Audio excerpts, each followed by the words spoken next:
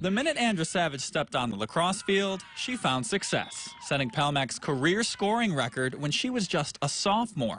She says she was a little scared playing at the high school level right away, but then her instincts took over. I'm very competitive and I kind of have a killer mindset. So every time I would get in a game, I'd be like, I don't care how old they are. I'm going to beat them. As a freshman, she recorded the first of her 3 100-point seasons and helped guide the Red Raiders to their first sectional championship in school history. The year before, we lost in the finals to HFL. Before the game, we were like, we are not losing. We're taking it home this year. And we did. It was just such a relief. And I knew that all the hard work we put in paid off, because I don't think any team worked harder than that team did. The next year, she tore her ACL right before the playoffs started and had to watch on the sidelines as her teammates won another sectional title. The rehab process was long and tough, but Savage says she learned a lot about herself as she worked to get back on the field. I am stronger than I thought I was, in that I could come back from anything, but it really made me a stronger and